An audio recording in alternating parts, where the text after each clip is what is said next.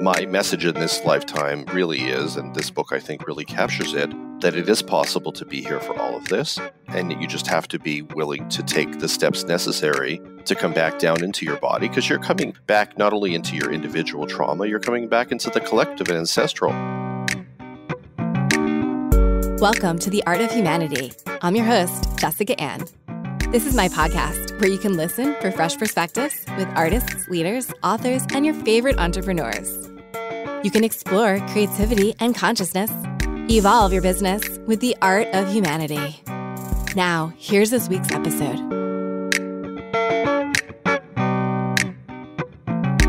Welcome to another episode of The Art of Humanity. If you're listening in real time, I hope you're enjoying the holiday season and you're off to an amazing 2020.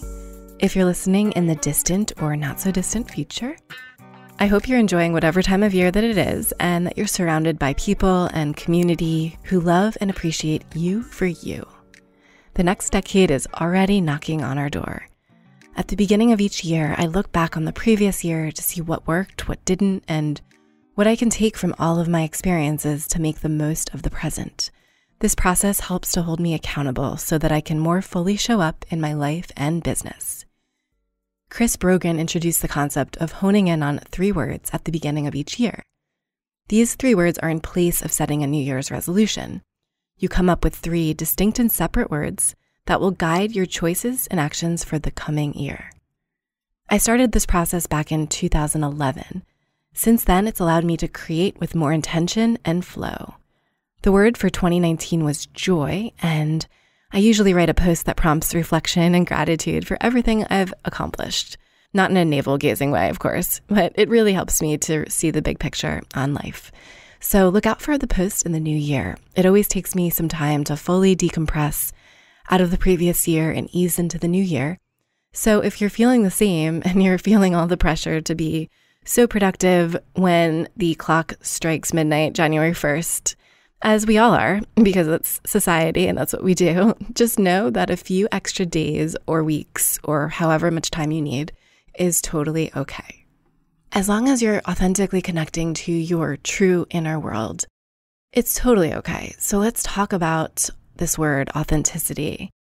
You hear it all the time. And in today's interview, my guest wrote something about authenticity in his book, Spiritual Graffiti, and it really resonates with me. He wrote, authenticity is not just a word. It's not just a trendy concept. It's not just a way to sell a product. It's a heart-core path. It's a perilous path. It's a way of being that is not influenced by political considerations, not concerned with how it will be judged, not souling itself out for the mighty dollar. An authentic being bows down before nothing untrue. She owns her truth no matter the consequences. She is inspired from the inside out. It's time to reclaim the word authentic before it becomes as disingenuous as the words enlightened and spiritual. It ain't authentic unless it's nakedly true. I love this man's words and how he pours his heart onto the pages of his many books, like the passage I just read. My guest today is one of my most popular guests from season 1, and I wanted to bring him back because he has a new book out which I absolutely love. And by love, I have to say, it was one of the hardest books that I read this year because of the truth and wisdom that emanates through the fabric of every achingly brutal scenario and thought of the main character. Jeff's most recent book is called Grounded Spirituality, and it hits really close to home for me and many in the spiritual communities. After a 2-year stint in Los Angeles that had me rethinking everything about my practice, I reread his book a few times, and it's a needed message crafted in a way that it's acceptable but also highly critical of the many spiritual teachers out there who may inform some of us to spiritually bypass. Or perhaps it enables the reader to polish their own mirror, which it did for me as well. I've decided to include it in my best books of 2019, and you'll see why once we dig into this conversation. Born in Toronto, Canada, Jeff Brown did all the things he was supposed to do to become successful in the eyes of the world. He was on the Dean's Honor List as an undergraduate. He won the Law and Medicine Prize in law school. He apprenticed with the top criminal lawyer, Eddie Greenspan. It had been Brown's lifelong dream to practice criminal law and search for the truth in the courtroom. But then, on the verge of opening a law practice, He heard a little voice inside him telling him to stop, just stop. With great difficulty, he honored this voice and began a heartfelt quest for the truth that lived within him. Although he didn't realize it at the time, Brown was actually questing for his innate image, the essential being that he came into this lifetime to embody. He was searching for his authentic face. As part of his journey, Brown surrendered to his confusion and explored many possible paths. He studied bioenergetics and did session work with co-founder Alexander Lowen. He practiced as a body-centered psychotherapist.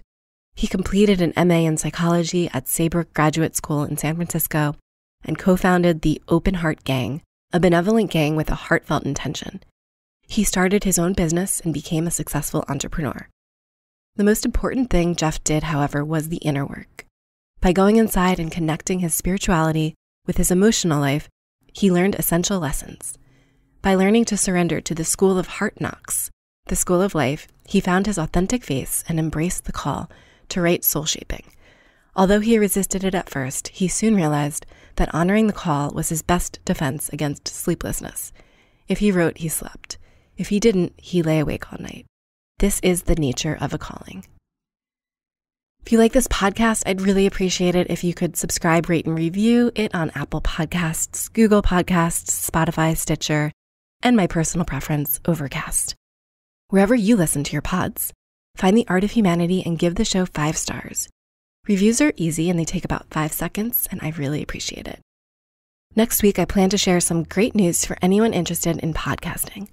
I'm launching a course that will not only help you launch, but it'll get your new podcast launched right with monetization in mind. Many cool projects coming up in 2020, including my new book. It's going to be an awesome year. To learn more, follow me on socials at Being is Human, and you can visit my website, artofhumanity.io, as well as jessicaannmedia.com. Sending you infinite gratitude for being here with me today and wishing you all of the joy and blessings into 2020. Now, let's get to today's interview. Welcome to The Art of Humanity, where we explore creativity and consciousness to allow you and your business to evolve. Today, I'm so excited to have with me as a second-time guest, Jeff Brown. Jeff, thank you so much for joining me on The Art of Humanity. It's good to be with you, Jess. Jeff, I'm not joking when I say that your work has changed my life. I stumbled upon your book, An Uncommon Bond, back in 2015. And for those who don't know this book, it's an unforgettable, higher consciousness love story that takes the reader through a broad range of ecstatic and painful experiences as the couple struggles to find their way through complicated emotional terrain. I'm getting choked up just reading that sentence. It has been one moment after another of questioning and surrendering to my path. And it originally came to me as a download in a strong voice. And, reading your words have inspired me to make the decision to go deeper into the inner work. This prompted me to make many decisions throughout the course of the past 4 years. I've examined my childhood trauma. I've left relationships. I've also investigated why it's a problem that I always want to meditate, something that you refer to in your book as spiritual bypassing, which we'll get into in a little bit. Jeff, your most recent book, Grounded Spirituality, really struck a chord with me, and I wrote about it on my Instagram, and I'll share my thoughts here. Jeff's words pulsate off the page, mirroring my spiritual journey in many ways. The depth of my being has veered through the spiritual variety pack, from broken to disassociative to quote-unquote enlightened. These experiences have all shaped me. I've only just begun this book. This was back in April when I first read it. But tears are streaming down my face and my heart is howling like it's finally heard. Yes, a book can put us in our heads, but it can also pave the path for healing our hearts. Whatever happens to your heart or mind when you read, this book plants the seed of grounded possibility for humankind. If you're on the spiritual path, and especially if the teachings of Toll don't resonate with you, pick up this book. It has a foreword with one of my other favorite authors, Andrew Harvey. Bravo, Jeff. Grateful for you, your words, and your devotion to truth. So, Jeff, the most important thing that you did was the inner work, which you truly, truly embody in your writing. And the stories in your books allow your readers to drop in and really feel safe so that we can let go of any defenses that we might have and melt into our existence beyond these layers. And they go deep. By having these experiences, the collective the listeners, the readers of your book can really experience this now that feels more authentic and true, minus wearing any mask. And people are breaking down these days because they can't carry the weight of the falsity any longer. As you describe in your book with one of the main characters, Michael, he goes through extremely intense experience going through the various layers of his spirituality. So I'm curious, is the inner work the most important work we can do today? And how can listeners who may have similar experiences as Michael and as I have get clarity in a world that masquerades itself as something else and wearing lots of masks? I mean, I think that the deeper somatic emotional work is fundamental to real transformation, to sustainable, not just to sort of having glimpses of possibility or peak experiencers or something. They all serve a purpose, but if we don't land all of that within ourselves in the form of an inclusive or integrated consciousness, then we just end up bifurcated and split off from various aspects of ourselves. And so I think that the real work now, and the real work has always been, if you're seeking something that approximates wholeness within the self, is to go inside of the traumatized body temple, all those chambers of feeling, many of which that have been over-contained and constricted and restrained and repressed, and do your best to excavate the material that wants to come to the surface and create space to move the material through to whatever transformation lives at the end of it. I mean, I think that we're at a strange and interesting time. When I first wrote Soul Shaping, I wasn't really very conscious of this thing called climate change, so doing that deeper work internally seemed like the most important thing I could do. And now it feels to me like, as much as I think it's important and essential work, we also have to do work in the outer world, even if we're not quite there yet in the inner world, in order to make sure that we protect and preserve our species. So for me, like, the psychotherapeutic work is spirituality. For me, repressed emotions are unactualized spiritual lessons. I make no distinction between emotional maturation and spiritual maturation. And I think that we have to become more whole, in other words, not split between the psyche and the spirit, not split between selfhood, localized selfhood, and this thing the patriarchal spiritualists call, the absolute self, which I don't even believe exists. Well, let me just say, we have to bring what is the absolute self? I mean, I think it's just another symbol of dissociation in the patriarchal spiritual movement. Notions of higher than, notions of absolute self, disconnecting from the ego, bashing, dissolving the ego, which is ridiculous. I couldn't have this conversation with you without a healthy ego. Calling my emotions an illusion, pulling myself up and away from the world in order to find this thing that's supposed to be an enlightened consciousness. But yet when I come back into the world and have to integrate, I'm completely lost, confused, and triggered because, in fact, nothing in the deep within has actually changed. And so for me, the important thing now is for us to do the deeper emotional work to get real so we can get here together and stop dissociating from here so that we can actually take action to preserve, protect the species and the planet. So now we don't have any time anymore to keep everything separate in separate, distinct parts. Some things masked, some things exposed, some things something called heightened, some things called something else. We have to do the work now to become more enrealed. And that's why I wrote this book, to invite people and to permission people who feel they need that permission to move in the direction of clearing all of this debris that we hold so we can become more intact and more integral. And in that state, we're more likely to see what's going on in the world around us and to take action than if we're in a dissociated state where we think we're higher than the human experience. And meanwhile, the forests are burning and none of us are noticing because we've convinced ourselves that that's just a story that doesn't have any reality to it.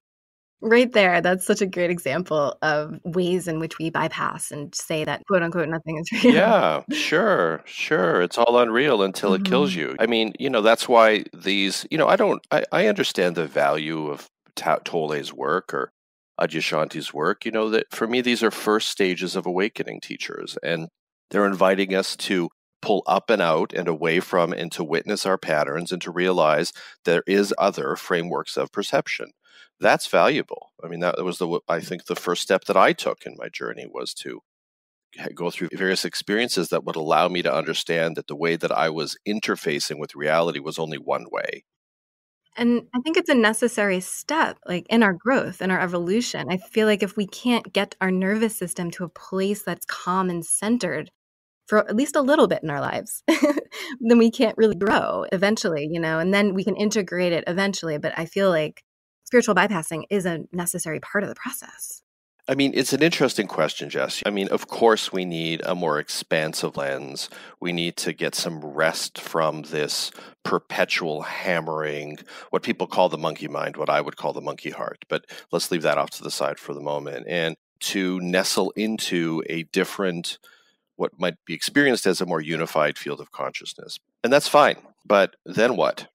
So now we have a more expansive perspective. Now we understand that we're not just that, but that we're also all that too. And now what do we do with that? We now have to come back down into the human body, into the human story, into the tissues, into the cells, into the trauma chambers, into all of it, and find a way to integrate this, what somebody might call transcendent perspective. I don't quite really like that word anymore, but using it just for the moment, with this more immanent or localized perspective so that we become the weave of all that is. The problem is, because so many people fled to this thing called transcendence with the intention of bypassing or getting away from the pain that they have to deal with in this human experience, many of them never want to come back down. It's too painful and difficult to kind of reconnect with the unresolved emotional body. They felt so much relief getting away from it, and then they end up living their lives bifurcating. Suicide rates are very high. I mean, during Trump time, I think that's been proven to be true. But I think in particular, suicide rates are also high with the New Cage movement. And I think probably if anyone did a study, they would find they're very high right now because these self-avoidant techniques, self-avoidance masquerading as enlightenment, is actually killing people because they fire their therapist. They disconnect from the belief that their story has any truth or value. All of it is unreal. And then they're left just floating away from this world at a time when it is really impossible to float away from anything because the material is in the ethos and is everywhere, So grounded spirituality is just about coming back home and trying to bridge back to here. And when I would just kind of had a bypassing intention, my experience of this thing we could call the unified consciousness field was very, very different from my experience of that field when it came up and through a depthful experience of my own body. The latter felt sustainable, for sure, more sustainable, but it was actually qualitatively different. It was like I was seeing it through a greater number of eyes when it was coming from my more integrated self than what I was seeing through that disconnected state. It's really tricky. So sure, it's true you need to have an experience of that thing, but if you're doing it solely with the intention of running away from yourself, I'm not sure you're having much of a unified experience, because it's like the non-dualists, all these pseudo-non-dualists who call themselves, unity consciousness people, and they've bifurcated and split off from the body, the feelings, the self, the ego, everything human. In other words, everything uncomfortable in the quest for something unified. It doesn't even make sense. How do you access a true unified field if you're not deeply in your body? Totally. And it's really tricky when you're towing these lines because, as some of us do who are seekers, you enter these quote unquote transcendent states, for lack of a better word, the enlightened state of existence where you are not you. It's this unity consciousness. And it's nice to want to stay there. I'm not denying that it is like numbing out. There's what is better? Is it meditating or is it drinking? You think meditating is better than drinking. Many people believe that. But at the same time, it can be dangerous. It can be really dangerous. Yeah, depends on your intention. Yeah. Sure. It depends why you're doing it and how you do it and for how long you do it and all. I mean, it's, an addiction is an addiction is an addiction. And, whether it's served you for a period of time to allow you to survive impossible circumstances, it's fine. But I personally don't want to spend my entire life in an addicted state. My work in this lifetime is to try to find a way to become more integrated. It's very clear to me. Every time I try to bifurcate for too long or bypass too deeply, I just trip over myself. It just doesn't work for me. And I get that it works for some people, and it's fine. But my message in this lifetime really is, and this book I think really captures it, that it is possible to be here for all of this. And you just have to be willing to take the steps necessary to come back down into your body, because you're coming back not only into your individual trauma, you're coming back into the collective and ancestral trauma that you're carrying, and then do the work and work the weave so that you become more deeply present for all of this thing called unity and this thing called the localized self. That is the experience of Jeff Brown in my case. Yeah, and the example that you shared, before, when you were telling listeners, that people are committing suicide at really high rates and firing their therapists, it's because our nervous systems aren't recalibrated to handle a lot of life, I think, on this planet. Whether it's through meditation or too much yoga or just focusing on all of the quote unquote happiness in the world and joy without actually feeling it. Like, mostly it comes down to just being in your mind and not actually genuinely feeling it in your body. And there's a total difference in me. I know when I feel integrated, I genuinely feel the emotions running through every cell of my being. And a part of me thought that I was, and I'm still a little bit confused, to be honest, after reading your book. And I'm not sure if I was spiritually bypassing. I moved to LA about 3 years ago, and then I moved to San Francisco 6 months ago. And I can test myself a little more clearly than I could now that I'm in a new city, reflecting back at my time in LA. And, in LA, I really was like way off in the ether, and I feel like I wasn't grounded that much. So then I moved to Sausalito and I ended up being in the muck of humanity. And I was like, this is what I need. I need to be grounded. And now that I'm grounded, quote unquote, I feel like I am like re-traumatizing myself unnecessarily by being in environments that aren't supportive and that aren't creative and where I can't thrive. So what's the difference between being in an environment where you can thrive versus putting yourself in an environment where you are re-traumatizing yourself? Yeah.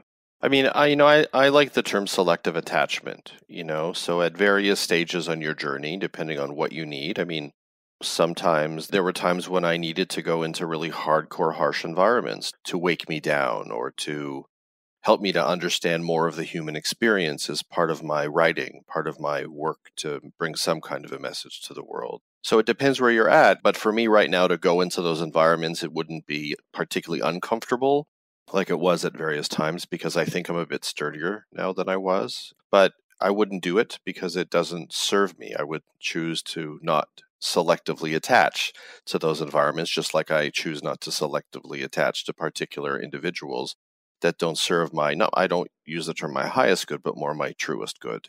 So I think it really depends. I mean, this is where this spiritual messaging and sort of psychotherapeutic wisdom haven't really found the way that they come together. So for me, it's very simple. It's like sometimes you need to go back. Sometimes is a great word, right? Because it allows us to not make definitive statements that certainly don't apply to everybody.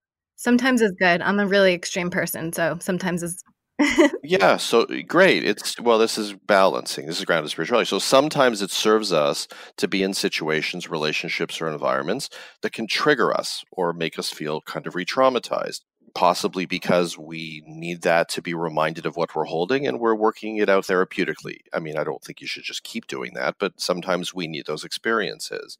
And sometimes the last thing you need, because of where you're at a very sensitive, subtle place in your own transformation. I went through that when I put away my edginess, my resilient aspect, my harshness, and tried to explore a more surrendered, receptive way of being. During those stages, I stayed away from airports, intensely uncomfortable environments, really edgy, unintegrated feeling people, kinds of things that I could withstand a little bit better now because I'm at a different stage of my own process. How many years did you avoid airports? Was it months? I think the time, I shouldn't say avoid, I should say it was a very uncomfortable experience. And I think in the first draft of Soul Shipping, I had a whole part about airports that we never ended up using. But I remember I'd go to Harbin Hot Springs for 2 weeks in California, get endless massage, endless Watsu, peel away layers, cry, rage. And I wrote about some of that in Grounded Spirituality and an Uncommon Bond and Soul Shaping. And I think I even described the experience in Soul Shaping of then going after that to San Francisco Airport, which is actually a pretty gentle airport compared to many, and just finding it overwhelmingly harsh and uncomfortable. I was softening in a way that was incongruent with the survivalist edge of the culture. That was how I was exploring the deepening, more authentic aspects of the self, not the adapted self, but the authentic self. And So going back into the harshness of the world at that time was incredibly uncomfortable because I was swinging in the other direction. Now I feel like I'm kind of holding both okay. So I don't like those environments, but I don't feel as though they're pulling me away from my sacred purpose or my true self any longer. Now, this is 20 years later, right? So that's an answer to your question. I love it. Okay, so going back to the San Francisco airport, which coincidentally, I had a quote unquote transcendent experience there not too long ago. And airports, just like you, they used to be a really ungrounded place for me. And I flew into San Francisco airport. I think this is in February of this past year. The very beginning of this year, I was having a lot of these quote unquote like enlightening experiences. And I keep putting it in quotes because enlightenment isn't the end all be all of humanity. So, well, it's not, it may be. The problem is we don't even know what the word means, but continue. Okay. So in the San Francisco airport, I was floating. I mean, I was experiencing true joy and bliss, just like flowing through my body. Like I was crying. I was so happy. And I could feel it in every cell of my being. And everyone I looked at was just like radiating this pure, just joy and bliss and ecstasy. And it was just almost like overwhelming sense of love. And it was unity consciousness, I guess. And I couldn't stop crying. And I was in public. And I normally would only have these experiences when I'm by myself, after meditation or yoga. But here I am in the middle of a crowded airport having this completely transcendent experience. So what do you say to that when you can have these transcendent experiences while in the muck of humanity? So the problem is we'd have to spend days defining the word transcendent. So what I heard you say, and I may have heard you wrong, was that you entered into a state where you felt in your body, you said in your cells, so you weren't floating above yourself, you were within yourself, you were connecting to a really beautifully loving experience of self and other in that moment that brought tears to your eyes, pretty much. Is that pretty much it? Yes. Yeah, you narrowed it down pretty simply, but yes. Yeah, so yes, yeah. Well, not to trivialize the veracity of your experience, but only to say that the way I would distinguish between that being ungrounded experience of something called transcendence or a grounded and more integrated experience of something called transcendence is if you, or if it was me, if I was in that airport looking at all those people, and I've had many experiences like what you described, where I felt so filled with love and saw so much of the golden light of humanity in other. If, when I'm looking at those people, all I see and believe is true is the golden light, then I'm having a bypass experience.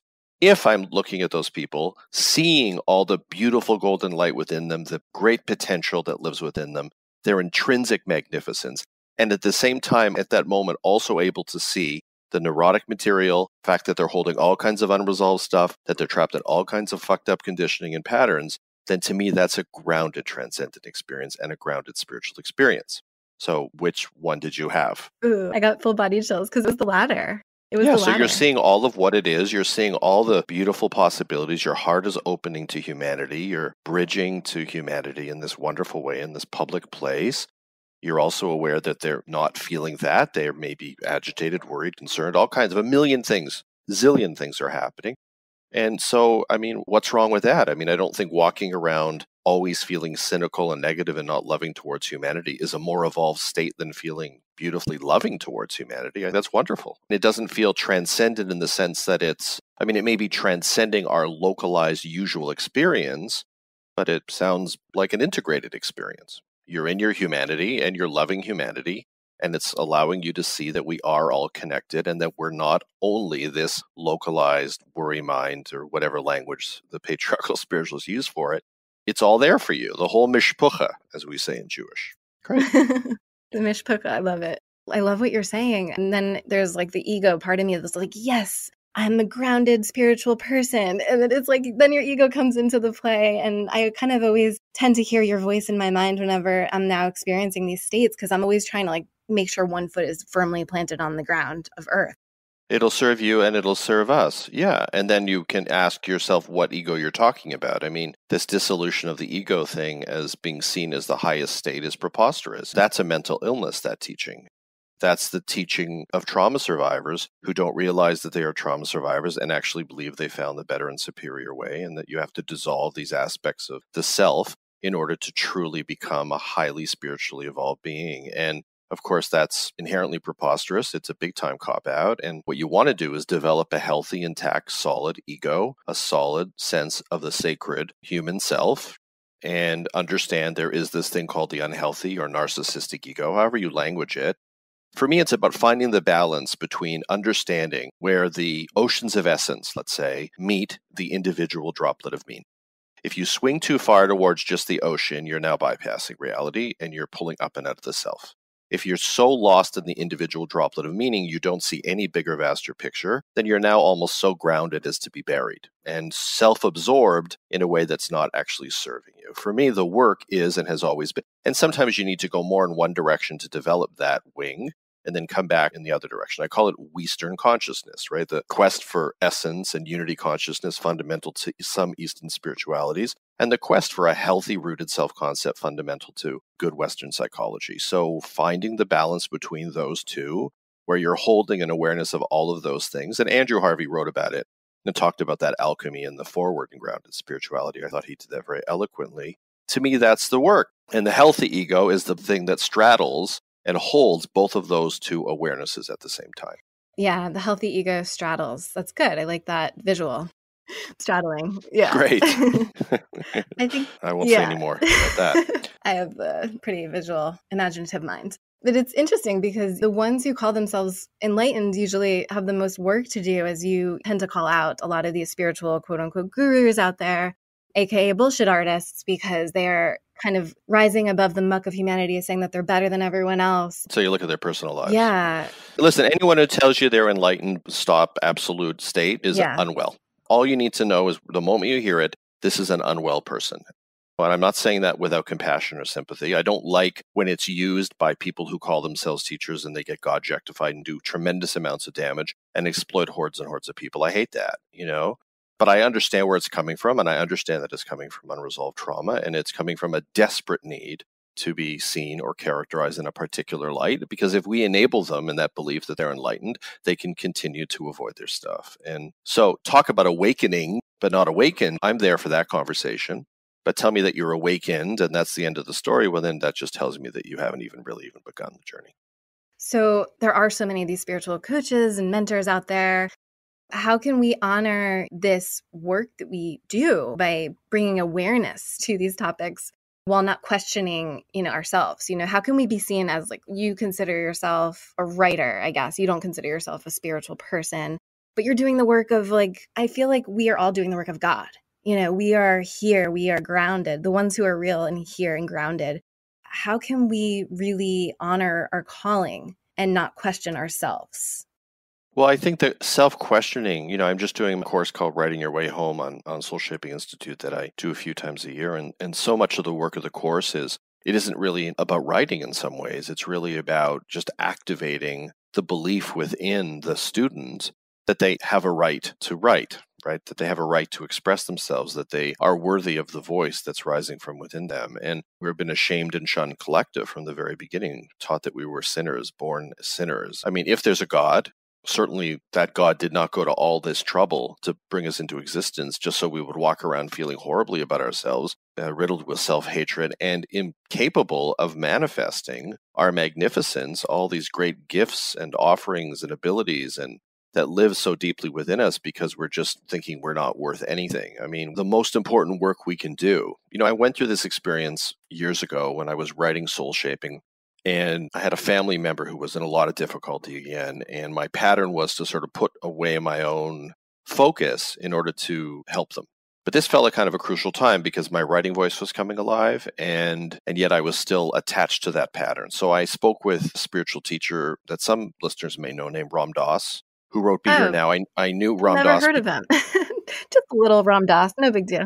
I know, no, well, yeah, but I'm not name dropping. There's a reason I'm telling you this, but some people haven't heard of him. I'll put a link to his stuff in the show notes. Yeah, sure. And because I met him when we did Carmageddon and we had subsequent conversations and dialogue. So I called him and, I said, so I want to do this. This is my pattern, and he was very clear with me. He said, I'm paraphrasing, he said, the most that you can do for all of us is to become all that you're meant to become. It seems almost like common sense to me now. But at the time, I was straddling, again, the line between falling back into a pattern that would pull me away from my sacred purpose, individual sacred purpose, to go and help somebody. And rather than bringing a voice to the world, that's helped a fair number of people now. And I understand exactly now what he was talking about. The problem is that because we were taught, many of us, and conditioned to believe that we can't be all that we can't call ourselves magnificent. We used to, even as kids, before hearing the bashing of the ego was bashed culturally in Western culture. Don't be egotistical. If you said, I'm great at something, that was called egotistical. So we get it from both sides, actually, right? The ungrounded Eastern spirituality and the self-bashing Western consciousness. And our work, really, and we better hurry up and get on with it, is to realize how extraordinary and magnificent we are without thinking that we're all that, rather than leading in the other direction and then allowing ourselves only a few moments where we can acknowledge something of value about ourselves. And the most of the time we get rewarded for this thing called being humble, which often means self-hating, actually, in many cases. So the work is to be able to reach a stage where you believe in your voice enough and you can push through until it gets more solid and seamless inside of you, to the place where you bring your voice, your message, your offering to the world. Every single individual that I have ever encountered, no matter what state or form they are in, carries an extraordinary and truly magnificent sacred purpose, broadly defined, includes all kinds of lessons, callings, offerings that they are here to embody and to bring into a manifestation and into the world. And most of us are walking around just thinking that we're not worth anything, really. And all of this greatness just gets lost. And it's just one of the most tragic things. Yeah, Pema Chodron once said, nothing ever goes away until it teaches us what you need to know. It's one of those spiritual aphorisms I've heard often. Yeah, I mean, or it kills you, or it kills you, right? I mean, so there's the grounded part. Like, sure, isn't that wonderful? We don't get 1,000 years in a lifetime to keep walking down the same dumb road. At some point, you have to realize that, sure, maybe you need to walk down it a certain number of times before you are ready to face the material that you're holding. But you don't want to do it for 50 or 60 or 70 or 80 years because you don't have that many years. So at some point, we have to take this thing seriously enough to stop delaying the process of reclaiming, integrating, transforming, and healing the self itself. Totally. And you go deeper into this in your book, particularly around sacred purpose. And the main character in the book, Michael, talks about divine purpose, which implies that our purpose is emanating from something outside of the self, almost as though we are being used as some kind of divinely channeled instrument. Whereas you use the word sacred because it doesn't immediately imply that our reasons for being originate outside of ourselves. Sacred purpose, I'm reading from page 267 in your book. Sacred purpose empowers the self and acknowledges its sacrosanct and intrinsically purposeful nature. Let's begin here within our own flesh and bones before considering our interface with the divine. Wow. And that's not to say there isn't an interface with the divine. It's to say that if we keep, again, focusing on the divine as being the source of everything, it often gets used as a way that desacralizes or diminishes the profound and godly nature of humanhood, right? So I'm not suggesting that if you work through all of what you're holding that's blocking access to all that you can be, and if you then actualize all that you can be, that you will not then feel connected to the divine. You may feel more brilliantly and transparently and solidly connected to the divine. But if we keep focusing on great achievements as being out of this world, we keep sending the message that it didn't come from the self, it came from something outside of the self. And that's the same bashing routine we've been hearing, certainly in patriarchal spirituality, but throughout Western consciousness in so many ways, and Eastern consciousness. That is the desacralizing of the self. We're so afraid of the empowered self, and we can see from a financial perspective how marketing constructs, unconscionable marketing constructs, unconscionable political constructs benefit immeasurably from us being uncentered and self-hating, because if you're centered and if you know who you are and why you're here, you don't need to keep buying a bunch of stupid things, and you can make centered and solid and clarified decisions. So unfortunately, there are a lot of structures in place that have a lot invested in keeping us quite a bit smaller than, in fact, we really are. So when I started to talk about sacred purpose, everyone was saying divine purpose, and this was the shift point within me that was happening around my own grounding process.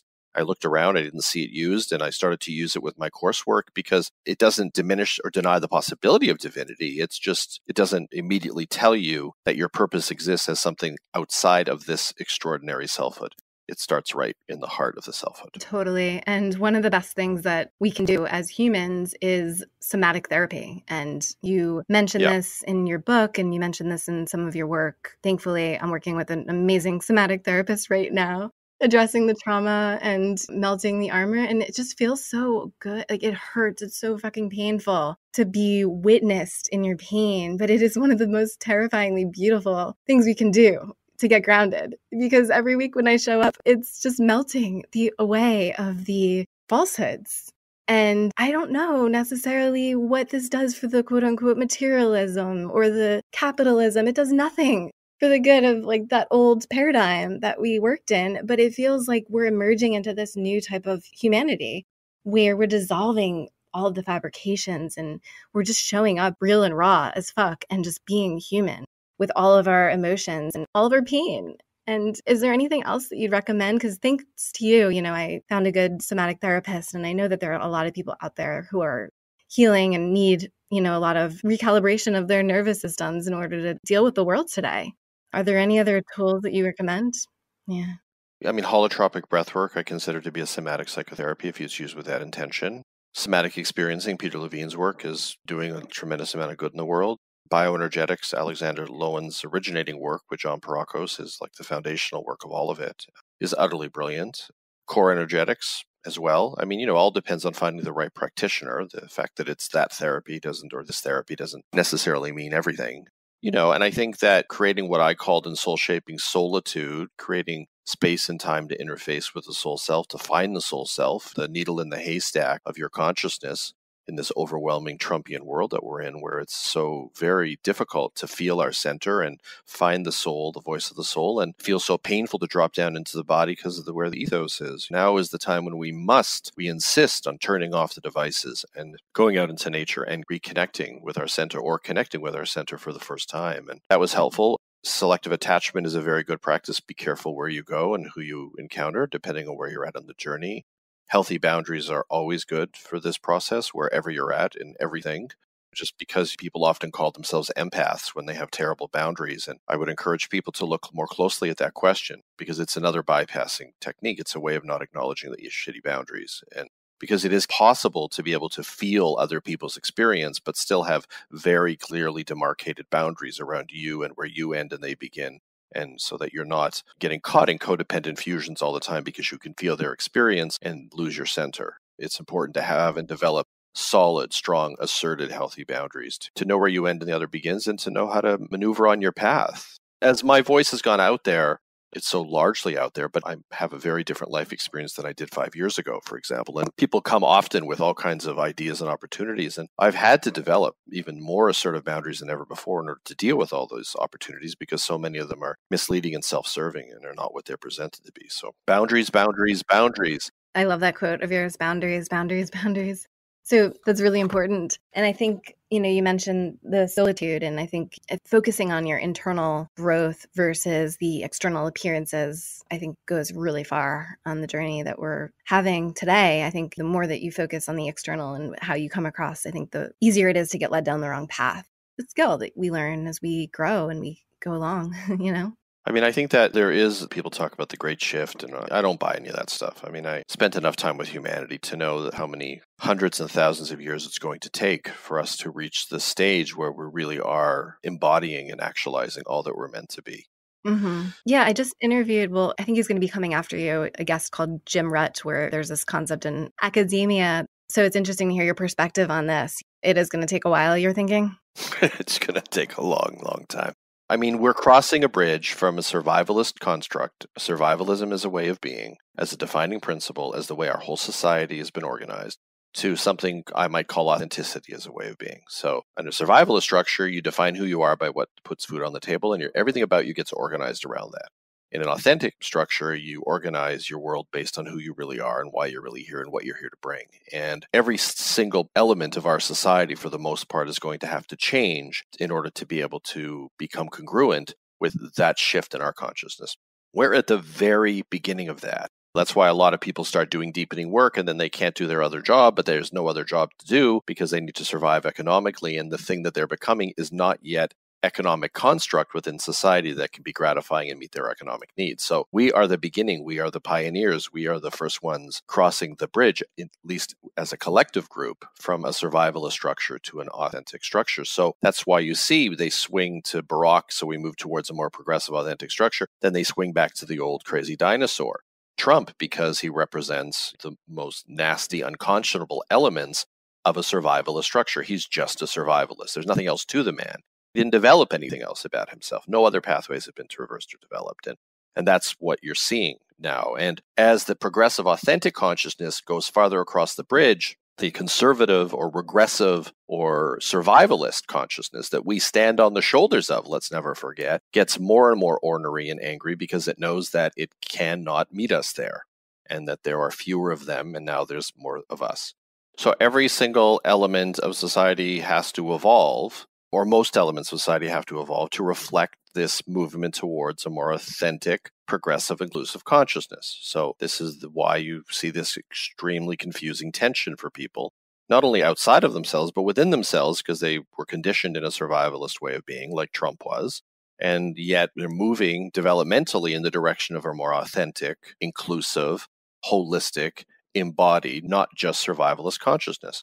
We stand on the shoulders of survivalism. We must never forget that. But we're moving in another direction now. And that's why the battle is becoming so nasty, because the survivalist consciousness knows that it's doomed. And it doesn't have the willingness or the skill set. There's too much trauma in the survivalist structure. The hearts are too closed to move in the direction of what the rest of us are talking about. And it is only going to get nastier, this battle. And the only way you win as democracy is you have more of us and less of them. And that really is the truth of it, because that really firmly grips survivalist consciousness, in many cases, is absolutely immovable. The heart is much too closed. You can't explain to somebody what we're talking about in these kinds of podcasts. They have to have an experience of it.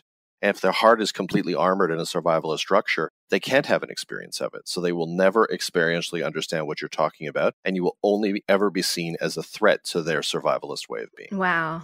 Yeah, it's like we're speaking a different language. Well, you are. You're speaking, one's trying to speak from a more progressive, heart-centered place, and the others are just survivalists. So anybody who's not speaking survivalism is perceived to be a threat to their village. It's very simple. And that's what you're seeing in America. And that's so frustrating about it, but it's also what's liberating about it if you understand what's really happening. So we just have to keep moving towards a more authentic, inclusive consciousness. And that's how you win the democratic vote. And that's how that other consciousness fades out. Climate change is the one thing that worries me, because climate change puts many of us, even those moving towards a more progressive, authentic consciousness, back into a survivalist state. And that worries me more than anything, because we haven't gone far enough across the bridge yet to solidify this new way of being. Concern is that the old way of being takes root for all of us. So, you bring up an interesting topic with politics. And I know in a lot of the new age, and you call it new cage spiritual movements, that a lot of people want to transcend beyond politics identity. And what do you say to that? Is that called being grounded? It's a bypassing, yeah. No, it's just a bypass. I mean, it's all, but yeah, they're all just bypass. I mean, it's like often I write posts. I've written posts against Trump. I've written very favorably about Justin and Sophie Trudeau. And people will often say, I'm leaving your page. Why are you mixing politics with spirituality? Well, if you read my work, you understand that I don't distinguish spirituality from any other part of the human experience. I don't even know what they're talking about. What they're talking about when they say that is, we want our spirituality to be the thing that allows us to get away from the discomforts of the human experience.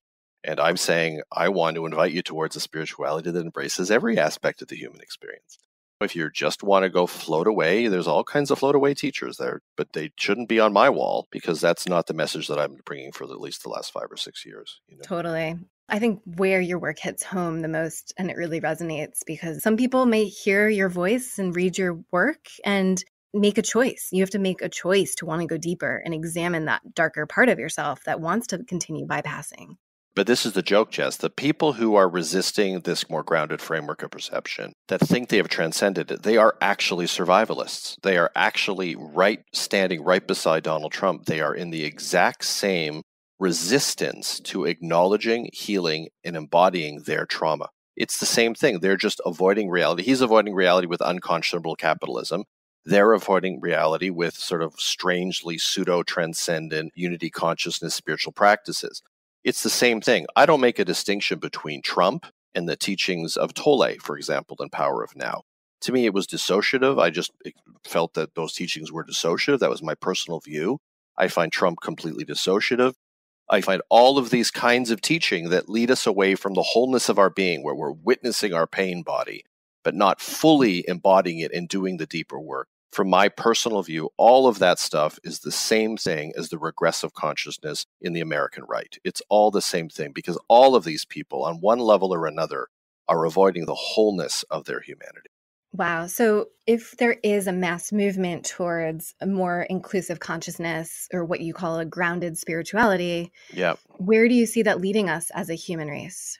Well, it's the only thing that can lead us away from the destruction of the species and the destruction of the planet. I mean, if we keep dissociating, if we keep floating above, if we keep splitting off from, if we keep pondering our own navel in some meditative gaze state, we are not going, there's what's that movie with John Cusack? It's like 2012 or whatever it was, right? When the End of the World movie. And the poster image for it is so perfect. You see all these kind of monks at the top of the mountain meditating or something. At least that's my memory of it. And then you hear the big waves coming. Yeah. So they're in this state because they've spent so much time like yogic flying or whatever they're doing, where they're convinced that the world isn't real.